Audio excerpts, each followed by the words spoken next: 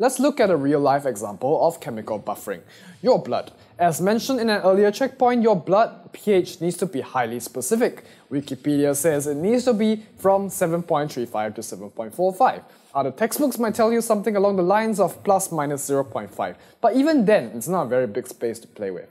As in the previous checkpoint, you saw how the lack of buffers can lead to disastrous changes in pH by the introduction of just small amounts of acid. But thankfully, your blood has its own natural buffering mechanism. The buffer is made up of multiple buffers actually. The two most common buffers are the bicarbonate buffer and the phosphate buffer, which works in the following ways. The bicarbonate buffer will react with excess acid to form carbonic acid, while carbonic acid will react with excessive base to form bicarbonate.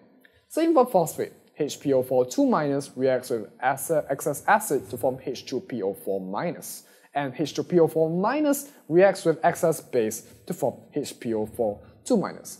A decrease in blood pH, which can be caused by the rapid production of carbon dioxide in certain parts of the body, causes acidosis or decreased blood pH and can be fatal. The reverse condition is called alkalosis.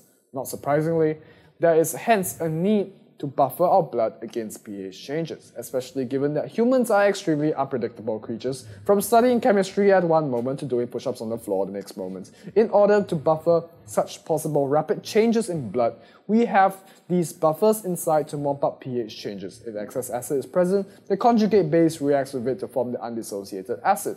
If excess base is present, then the undissociated acid reacts with it to remove it from the solution. And that's pretty much it for buffers in the blood.